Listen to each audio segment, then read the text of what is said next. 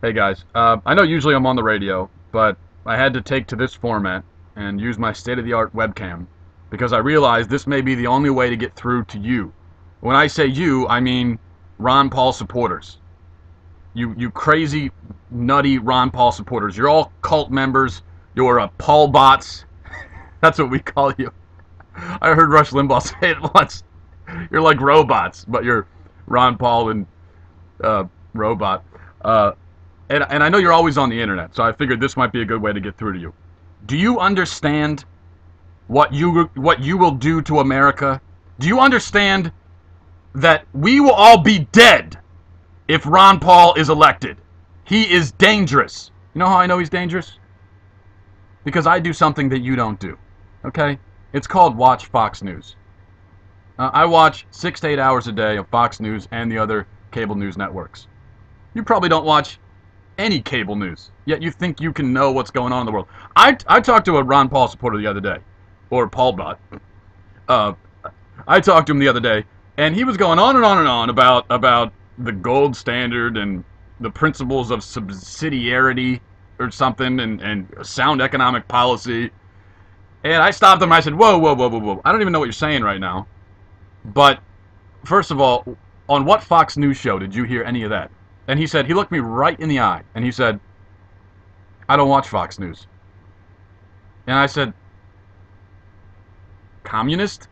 I mean, get out of America. We watch Fox News here.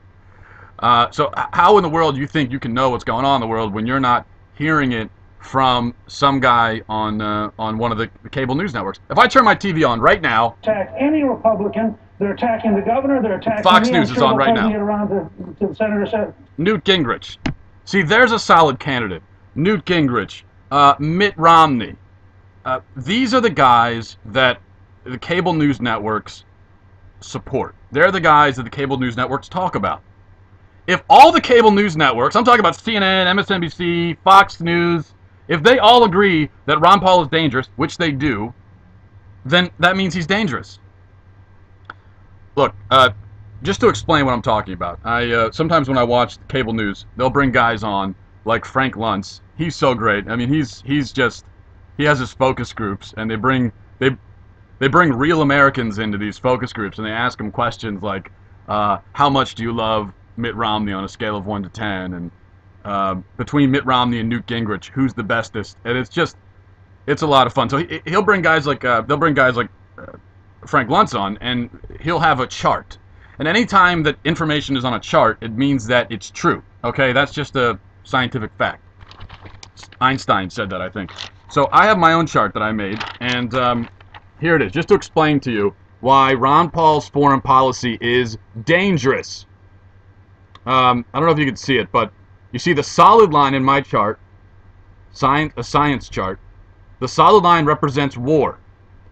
The dotted line represents likelihood of us all dying. As you can clearly see, as the war line goes up, the likelihood of us all dying goes down. What else do you need? The more war we wage, the less of a chance there is that we'll be engaged in war. No, it's Sean Hannity can say it better, but no, okay. War creates peace. Anyway, we have to occupy and invade countries all the time. I mean, we have to. If we didn't have to, then why would our government be doing it? If it wasn't necessary, if it wasn't the right thing to do, then why would our government be doing it? Think about it. Ron Paul is nuts. He's crazy, okay? Here's a quote from Ron Paul that he probably said at a debate or something recently. I don't know. Every time Ron Paul talks in the debate, I mute it, okay? But no, I never mute Fox News. I'm just kidding. But really, I don't like it when he talks. Good thing they don't give him a chance to very often. But here's a quote from Ron Paul. All right, this is what he had to say. Of all the enemies to public liberty, war is perhaps the most to be dreaded, because it comprises and develops the germ of every other. No nation can... Oh, wait a minute. That's his, James... This isn't Ron Paul, this is James Madison. No nation can preserve its freedom in the midst of continual warfare. That's some guy named James Madison. Obviously, some kind of Paul bot, you know, some kind of cult member. This guy. No nation can preserve its freedom in the midst of continual warfare. How about no nation can be free unless it's always waging war? This guy's an idiot. Then some other guy. This guy's, I think, a Ron Paul. He's works on Ron Paul's campaign. His name is Thomas Jefferson. He's trying to agree with Ron Paul's position on free trade, along with you know, peaceful relations with other countries. And this is what he says. He says, peace, commerce, and friendship with all nations, entangling alliances with none. That's what he's talking about. This guy's a James Madison, Thomas Jefferson. Okay, then there's some guy named George Washington, who says that obviously a Ron Paul supporter, Ron Paul cult member also. All these people are dangerous because they all agree with him. He says, the great rule of conduct for us in regard to foreign nations is in extending our commercial alliances to have as little political connections as possible. Okay, well, except for with Israel, obviously, right? Just, these guys are idiots, okay? You know who else wouldn't agree with these guys? The Founding Fathers. Listen, there's one other thing about Ron Paul. He actually says that we shouldn't invade Iran to stop them from obtaining nuclear weapons. Right? Yeah.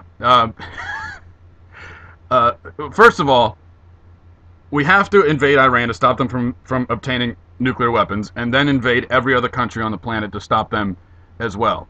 You know why? Because if we don't, Iran will first obtain the nuclear capabilities and then develop the nuclear weapons, and then they're going to use the nuclear weapons. We know all of this. This is a fact. We know it.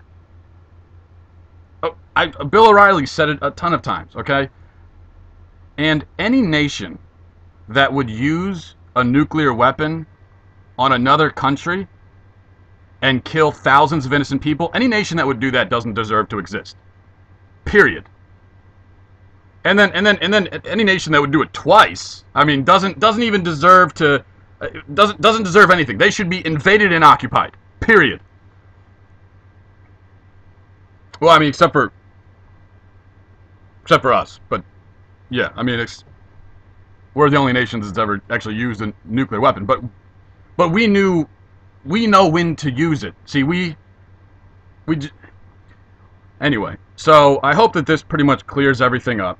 Ron Paul is insane, and the best thing that we can do is vote for Mitt Romney or Newt Gingrich, because they are the establishment candidates, and the establishment it's the establishment. It's been established for like 150 years. That's a long time, and they're the ones that have been in charge this entire time. They're the ones that have been in charge, and they're the ones who have gotten us to where we are now. And obviously, if we want to get out of the situation we're in now, we need to keep doing the things we've been doing all along. If we want someone to solve the problems that we're currently faced with, we need to get someone who we need to rely on the establishment that has caused the problems. You understand what I'm saying? Right? It's the establishment that caused the problems is the establishment that will fix it. And that's what we have to do. We have to stay the course. Okay? Keep doing exactly the same thing that we've been doing all along. So I hope this clears it up anyway. And Mitt Romney, 2012.